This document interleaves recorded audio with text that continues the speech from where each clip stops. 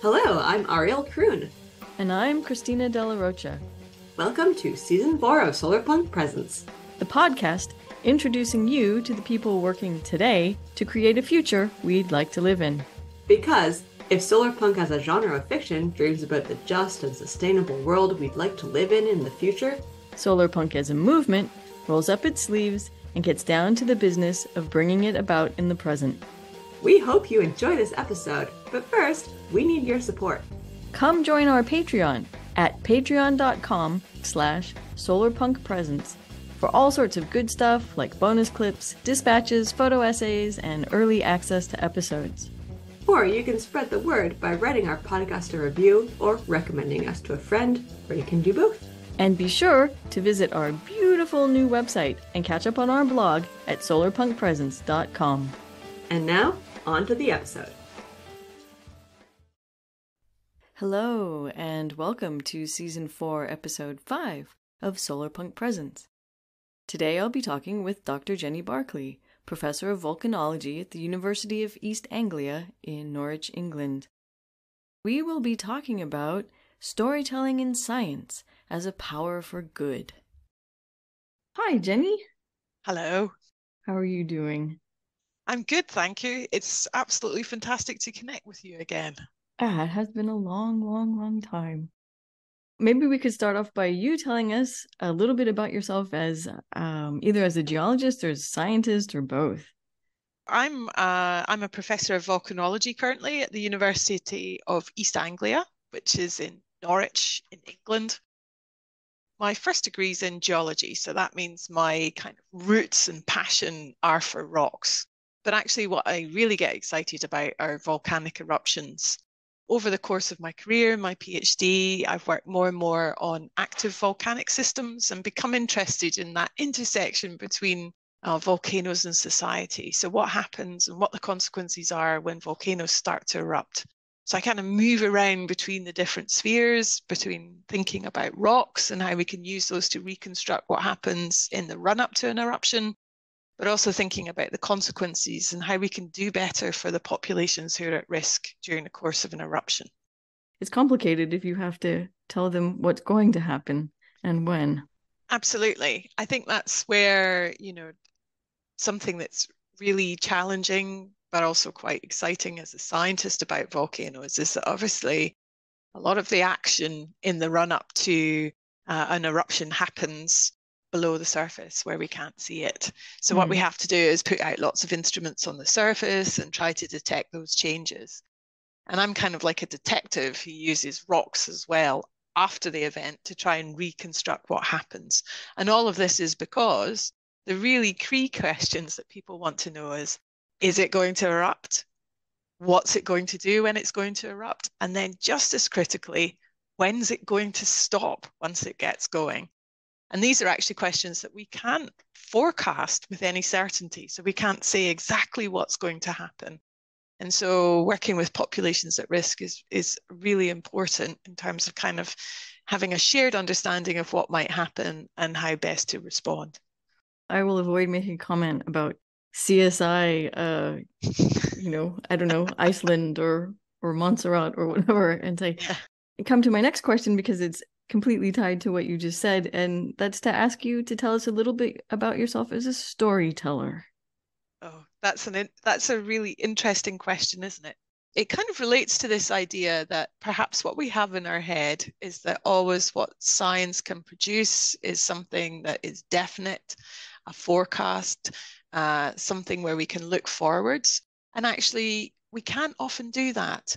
And one of the things that we have to do is make sense of that. And one of the really powerful ways of doing that and making those connections between the science and the situation that humans find in them is to tell stories. And I guess we all enjoy telling stories. It's one of the ways that we make those connections as human beings.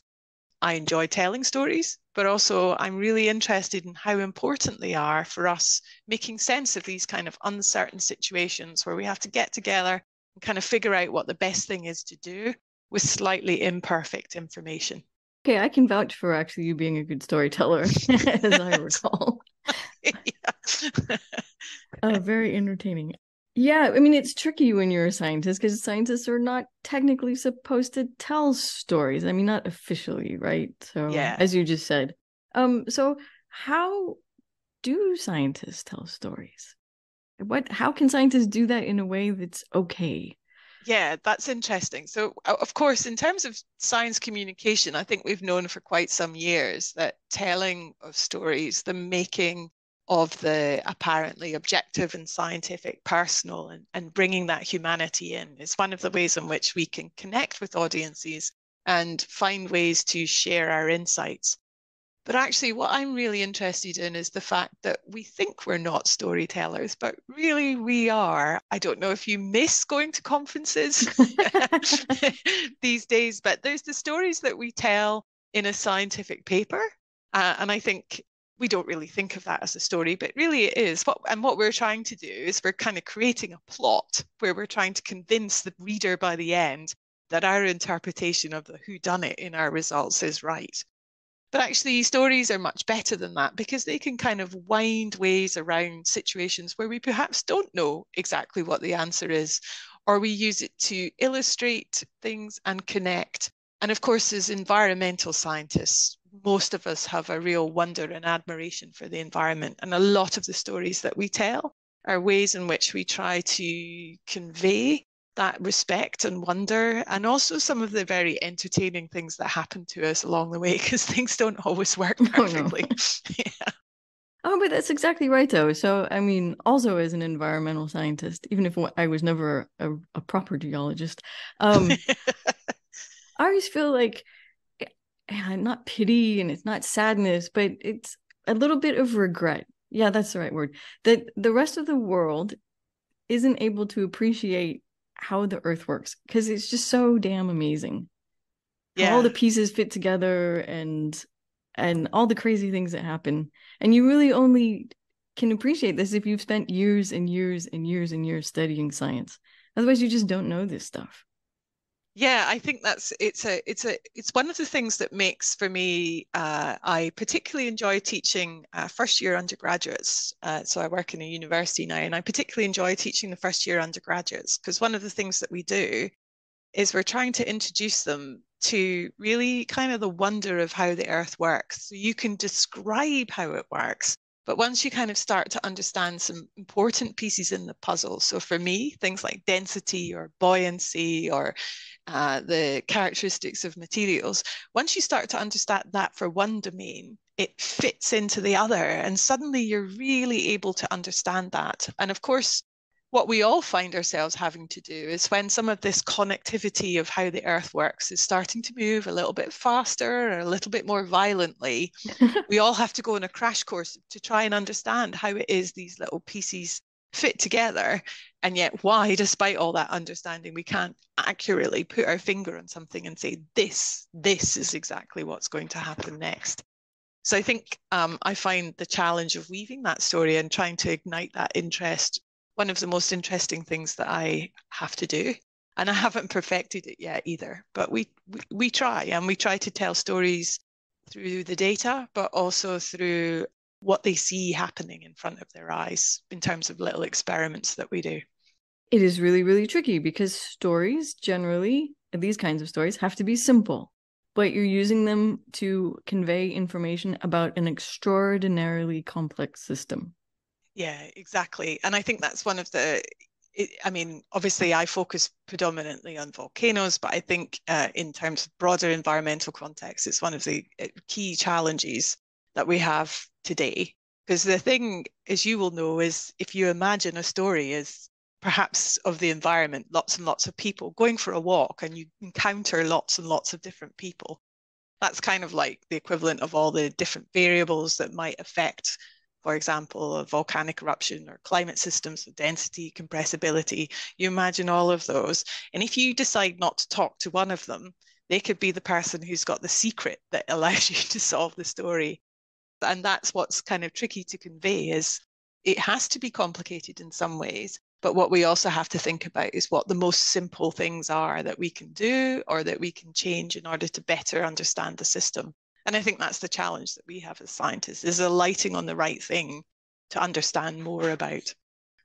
What is it about scientific storytelling that, because I know you study this a little bit, Yeah. that interests you? Is it the stories that scientists tell other scientists at conferences, for example, in those 10 or 15-minute talks that you get to give, or the little posters that you get to put up? So you have to convey essentially a narrative about what you're studying at the moment, and you can't waste a single word, although people do.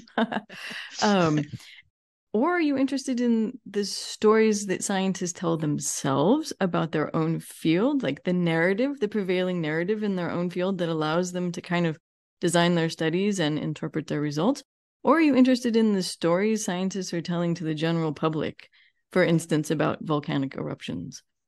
Well, so obviously, being me, I'm interested in everything. But actually, most recently, what we thought was sufficiently interesting and new to study a little bit and think about a little bit more is actually the stories that scientists tell each other.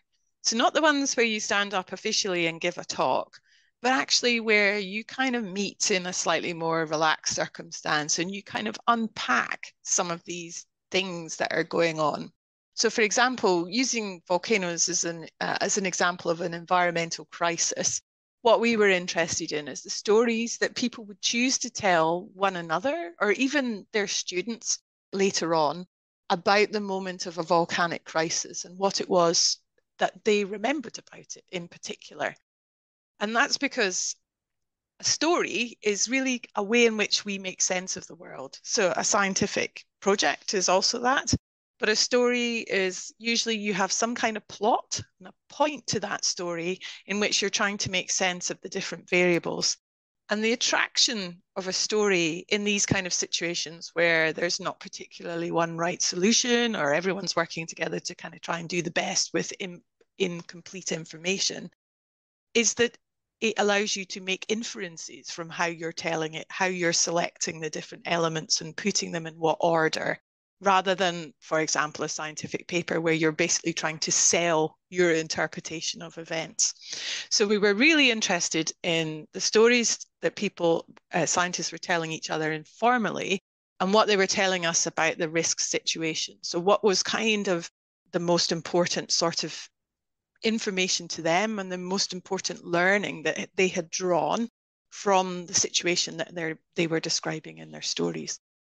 And what we found, which is pretty amazing, is that not only do those stories kind of help the scientists make sense, but they're creating new information. People interpret and understand, and we even asked scientists to tell stories to each other and sat and listened to how that went.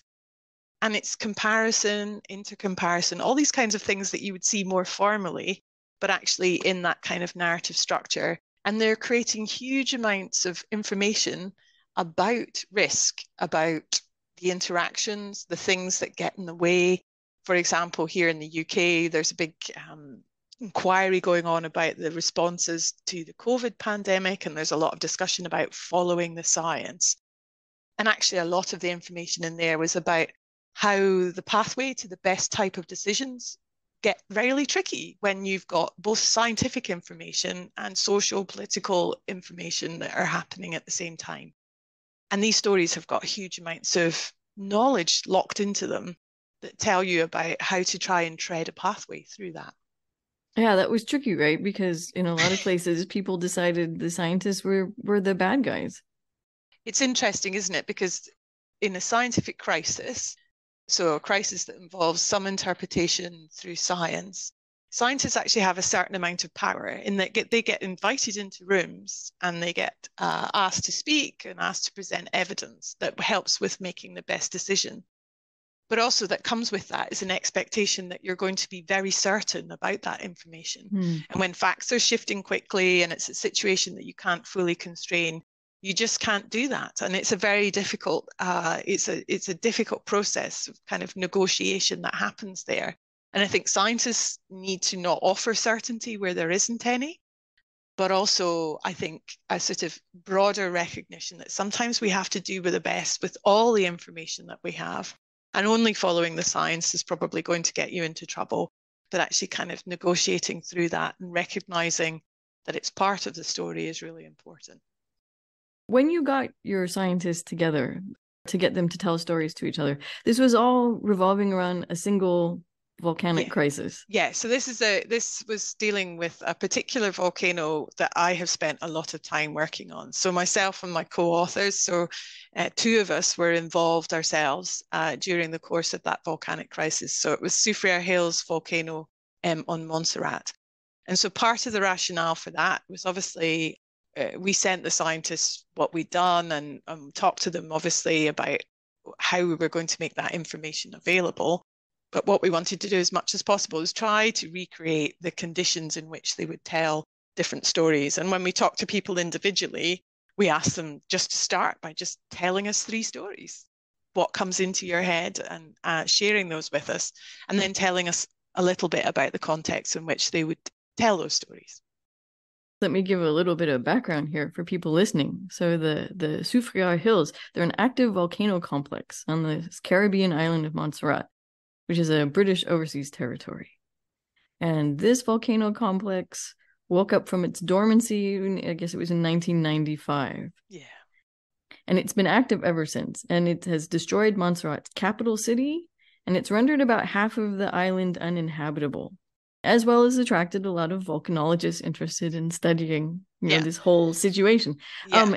But between 1995 and 2000, 2/3 of the population had to leave the island. And I guess most of them ended up settling in the UK. So here you had, obviously the volcanologists must have been involved in this evacuation of all these people, and also in saying, okay, this half of the island, you can't go here anymore. Yeah. Right? Yeah. So, I mean, so the remarkable thing about the early stages of the eruption was that the volcano basically kept doing new things. So quite often what you would do is you would recognize these patterns of activity from the instruments that you have around the volcano, and then it would kind of stop, do something different. And the implications for the population then became different. And because there hadn't been an eruption in living memory, there was huge amounts of uncertainty right at the beginning. And the scientists were coping with that as well. It's a really beautiful island now. If anyone's thinking about a visit to the Eastern Caribbean, I definitely recommend going to see Montserrat. People are safely settled in the north of the island now.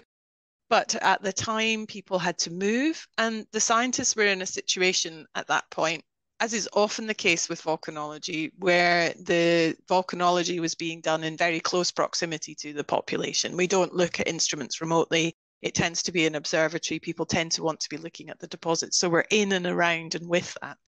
And so the difficulties that were being experienced were kind of right up there in terms of that experience. We chose that eruption because of that uncertainty and because of its evolution, but largely because of the connections that we had with the scientists who we asked to tell stories, so that we could make it as much as possible an emulation of what happened. And the whole idea arose because it's an interdisciplinary project, and we'd been working with specialists in the social sciences and the humanities on another project, looking at the cultural and social responses to the eruption.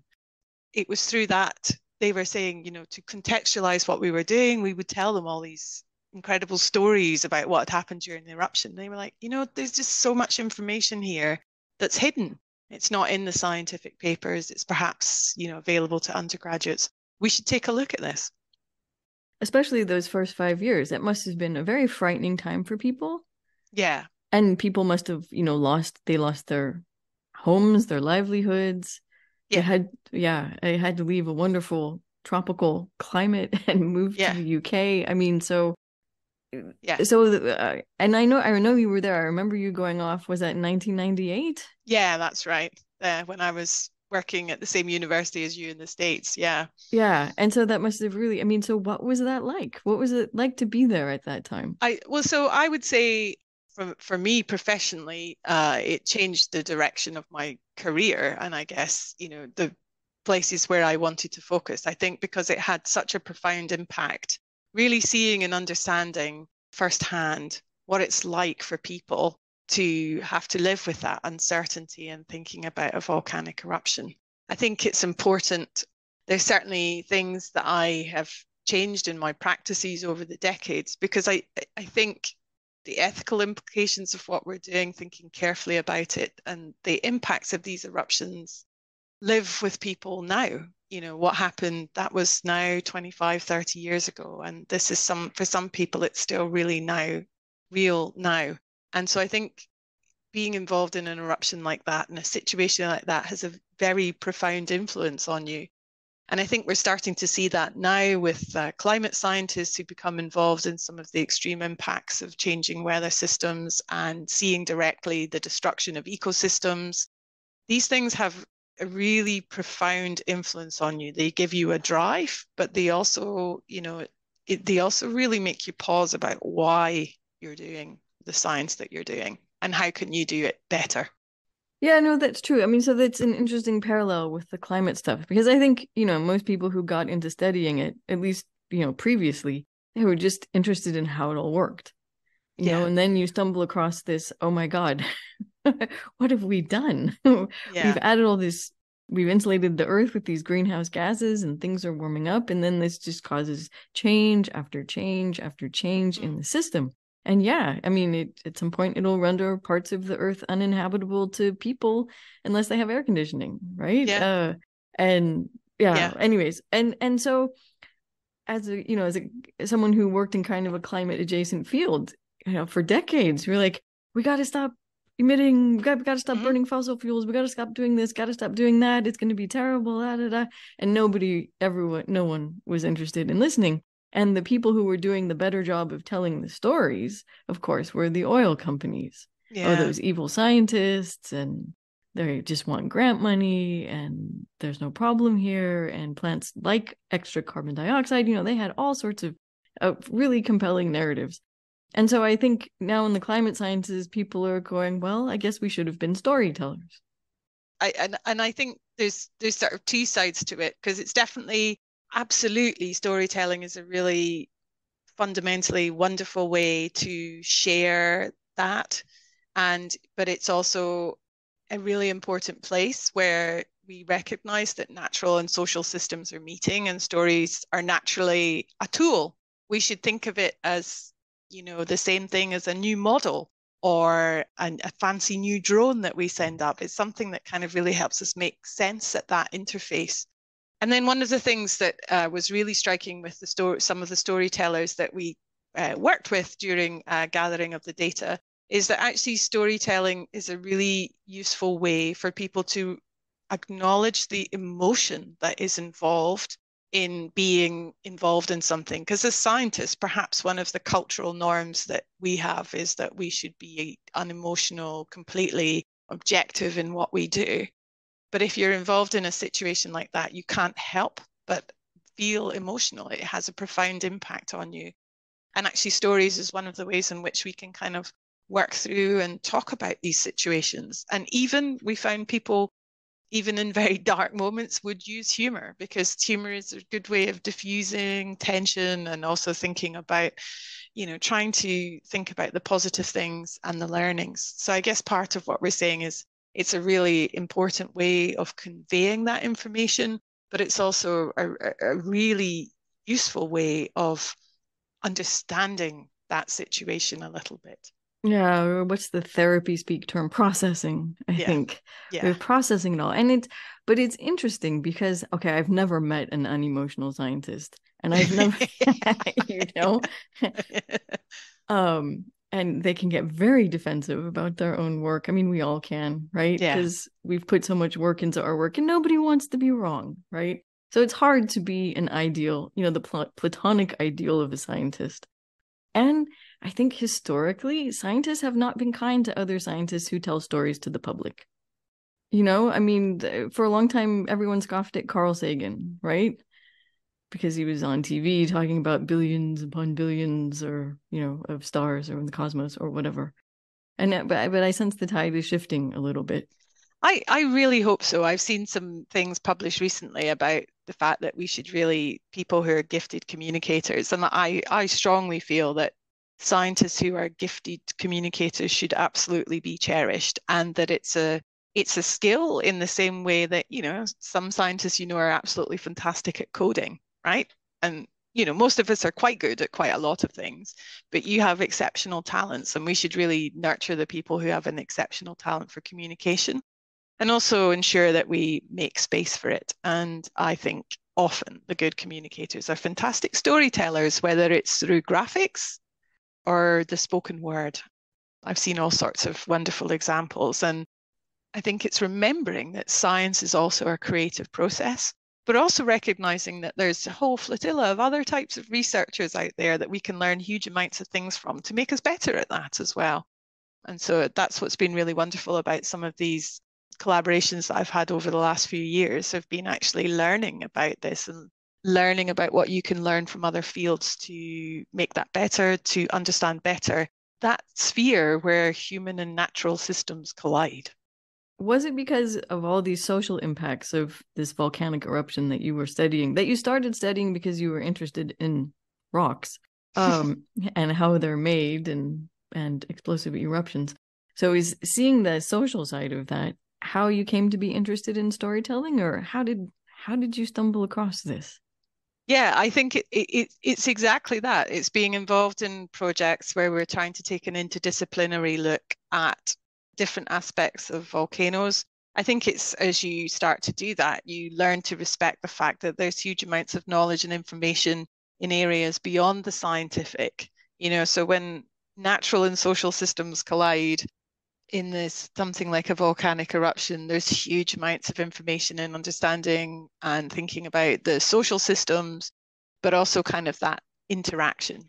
And so in doing that, you then recognize that one of the biggest and best ways that you share information across these disciplines is actually sharing stories with each other. And we've all got, a bad scientist story or someone who is, difficult. And there's all sorts of things of how you make sense of how to do things. And often that's the most engaging way that we do it. So that's where the kind of interest in the storytelling came about. And then also the fact, I think, as you say, that in our interconnected, digitally connected world, who controls the narrative often controls the way that huge amounts of people think about these things. And so that's really interesting to think about narratives in that way as well, and how they're used and how they kind of not control, but how they really influence how people think. They have a life of their own. So, since I left scientists, I've been trying to write popular science. And I've been trying to write popular science about science rather than about scientists. So a lot of science. Oh, that drives me. Okay, we won't go there, but that drives me crazy. But what I've noticed is if I need to write about something that's outside of my own field, I only have to read about, say, 5 or 10, closer to 5 scientific papers in this new area to figure out what the prevailing narrative is. Yeah. And then once you do that, you can actually write, like an entire article or popular science book chapter or whatever on a subject. Of course, you have to read a bit more to make sure you actually understand all the details of how something works. But it's really stunning because I had not realized that this was the case in my own field. Because you're embedded in it, right? And so you don't realize that what you've learned what you study as a student, or even what you pick up as a scientist, and what you contribute to when you write papers and grant proposals and give presentations, is this narrative that's constantly developing. Yeah. And it is really, really interesting. I mean, it's for good and for bad, because you can also overlook interpretations if they don't fit into this narrative, right? No one's saying the narrative is 100% correct. Obviously it's not, because you're always developing it. And I think that's one of the things that's so exciting and compelling, although working across disciplines is hard, is it's a little bit allows you to kind of walk into the room and sort of go, hey guys, why are you all doing it this way? And they're like, we don't know, because it said so. And just thinking about the different ways that we do that, I think that's how, to some extent, I think that's how and why breakthroughs happen sometimes, in that people just kind of go, I wonder why we're doing it this way. And I think, it is true that there is a prevailing narrative, and I've talked about one of the societal ones about scientists, which is that they all have a solution They will have some kind of definite information to proffer. They will have a graph to point to, and the endpoint of that graph will say, and this is what you need to do. And we need to kind of break out of that narrative a little bit. And from a volcano perspective, there's sort of certain things that always pop up. So one of them is, about volcanoes, about super volcanoes about to erupt, and what's going to happen, when is it going to go bang? These kind of expectations that people have about the story of a volcano. We're all loving playing around with AI at the moment. And if you type into it, tell me a story about a volcanic eruption, it will absolutely feed back to you some of the kind of prevailing narratives. One of my favorite one is I asked, tell me something about what happens when this volcano erupts, imaginary volcano erupts. And it was right down to, and the scientist, not involved in the study. It's always the rebel. Yeah, it's said, which is kind of the conventional kind of architecture of a press release when somebody's done a new scientific paper. And I think thinking about these challenges us to think differently and move around a little bit in terms of how we're presenting that information too. Well, I mean, yeah, volcanoes lend themselves to some very exciting stories and some really bad movies.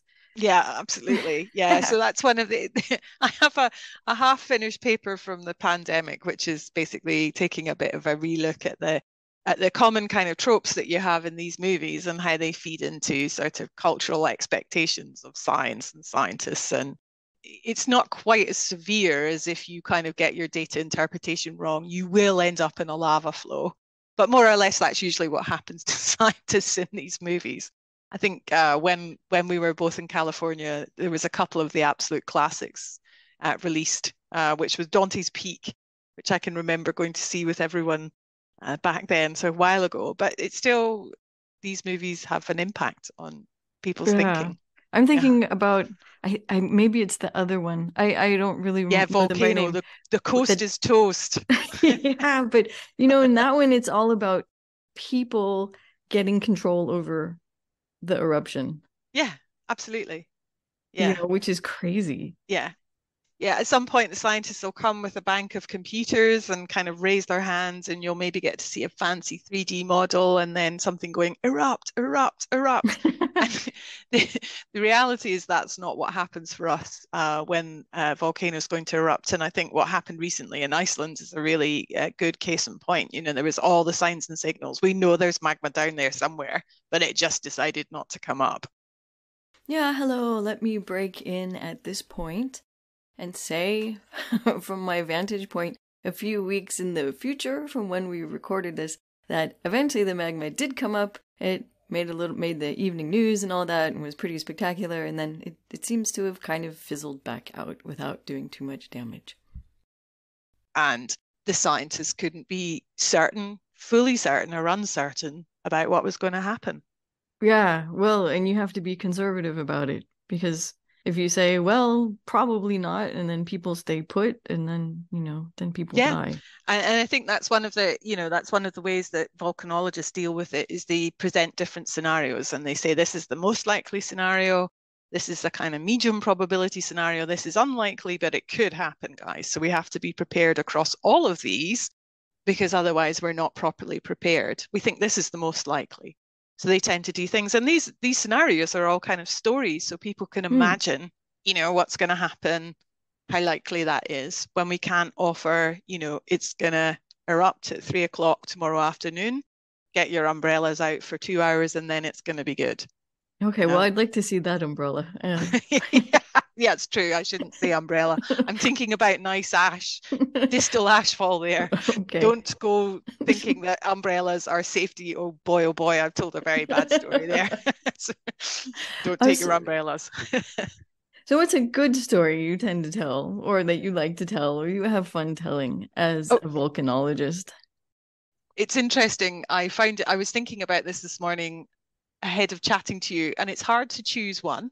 But actually, one that kind of touches on is a story that really stuck with me. So in the same as the storytellers that we were talking to, and it was very early on when I was working at the Montserrat Volcano Observatory in 1996. And as you've said, there was the difficult situation where people were having to face the idea of either moving somewhere on island that was tricky or thinking about moving off island. And as you can hear, even though I haven't lived there for many decades, I'm Scottish. I'm very proud of being Scottish. And there was a wee lad, there was a primary school visiting the observatory to come and see the instruments. And there was a wee lad whose family was moving to Glasgow. And they said, oh, there's a Scottish girl in the observatory. You should come and chat to her. And, they were only probably 7 or 8 or something like this. And in that moment where he just said, is it going to rain in Glasgow? And I just kind of looked at him and, it stuck with me a long, long time. He probably doesn't remember it at all. I often wondered about whether he did go to Glasgow and liked it, lives there now. I just thought, how do I explain the profound changes that are coming as a consequence of this volcano? And all that kind of wonder and beauty that we feel and in examining volcanic eruptions kind of came crashing down around my ears. And it was interesting. There was a few of our storytellers told similarly kind of just human interactions that really make you think about what and why it is that you're framing and asking the questions that you are. How can I do something that means that people aren't necessarily in this acute of a position where you have to explain not only will it rain, but the rain will be cold and it will be quite dark for some of the year and a very different place to be as a consequence of something that the natural Earth system is doing and how we are responding to it, of course. Well, I mean, there's only so much responding you can do, yeah. Right? So when the Earth decides, okay, I'm squeezing out some of my interior here. Yeah. That is. And then I have another story if you'd like. This is a totally different story, and it's about a historical kind of volcanologist, but actually really scientist, Humphrey Davy. Would you like me to tell that story? Oh, go for it. You can always edit it out. So the reason I thought I'd tell this story is because I love this, because Humphrey Davy kind of admitted his hypothesis was wrong, which is something that I think we don't do quickly enough sometimes as scientists. As you say, we do get invested in what we're doing. So he was around the time that they were discovering elements like potassium, which, as you know, are highly volatile in air. And naturally enough, he kind of posited, people were kind of wondering why it is that, lava comes pouring out of volcanoes. Where's this coming from? Is the whole of the interior of the Earth molten? What's going on? People didn't even have a plate tectonic framework at that time in the early 19th century. And he thought, you know what? I wonder if there's a big layer of potassium under the Earth that occasionally pops out, and that's what's driving volcanic eruptions. And he was like, now, how do I test this? I know I need to go to Vesuvius, where there was an active lava flow at the time. I'm going to trog all over there and I'm going to look for the hydrogen, because that's the gas that's given off when potassium kind of ignites in the atmosphere. And that's what's going to do. And he did all kinds of stuff to try and find that hydrogen. He stomped up and down, shoved things in, ignited things, looked at the emission, couldn't find the hydrogen. And there's this just brilliant paper where he describes, I did this, and all of these things. I'm thinking, oh, Humphrey, I hope you were wearing your hard hat. And basically, at the end of it, he kind of concludes, do you know what? I think I'm wrong. Which is just wonderful, because at the time there was a lot of toing and froing about other ideas about how volcanoes work, and people got stuck in really entrenched positions. And so I really like that story, and the story that he told in his paper. It's a really engaging kind of read. If you fancy going to look at it, it's in the Royal Society archives. It's okay. But yeah, and I like that story because it's also about the fallibility of science, and that you're not always going to have the perfect answers. We spend a lot of time failing and being wrong, but that's part of the beauty of it as well. So I wanted to tell that story too. A lot of us, including a lot of scientists, have the wrong idea about science, because science isn't about proving that you're right. Mm-hmm. It's about proving that you're not wrong. And then if you find out that you're wrong, then you have to adjust your idea or your hypothesis, right? You can never prove that you're right. Yeah. And so you can only chisel away at your idea, getting rid of the bits that turn out to be false, and then, adding more stuff, and then keep chiseling away at the stuff you've added until you end up with something that, withstands all your attempts to destroy it. I think, and it's kind of about, being robust to that and staying a little bit humble. Well, it's hard to take the ego out of it, but right, Yeah. science isn't about the scientists. Although, you still have to compete with all your peers because you need the grant money, and if you want to keep doing science, then you need a position, and you need to somehow distinguish yourself from everybody else and show that you do good work. So it is a tricky tightrope for a scientist to walk. And it's exactly that kind of narrative, I guess, that you were talking about before, that the fossil fuels dug into a bit. They're just saying this because it makes them eligible for funding. Yeah, so, and sort of implying that goes into scientists' own pockets, which is absolutely not the case. No. No, I think that is not the case. But yeah, I think it's true. And I think the sort of slightly adversarial system where you have to kind of prove that you have the best thing does make it difficult to kind of say, well, okay, but sometimes then that means I'll get it wrong. And I think some of the best scientists, that's exactly what they're super good at. I'll have to think about that one. I mean, I know some profoundly excellent scientists who are not good at that at all. And sometimes you see them like savaging younger scientists in their defense of, their own ideas, even when they're wrong. And you just think, oh, come on, you're like the top of the pile. You don't have to do this. We all respect you, right? And you just think, don't do this because it makes us not respect you. But it's tricky. It's tricky. You have to really have a firm belief in yourself in order to admit that you're wrong. So, but anyways, this has been really, really, really interesting. And thank you. Yeah, well, thank you for talking to me. And good luck with all of your studies and with all the cool trips to volcanoes you get to make and all the hard hats you get to wear. Brilliant. And thanks for giving me an opportunity to talk about a different way to think about storytelling. And that's a wrap. I hope you enjoyed this episode. And so, until next time.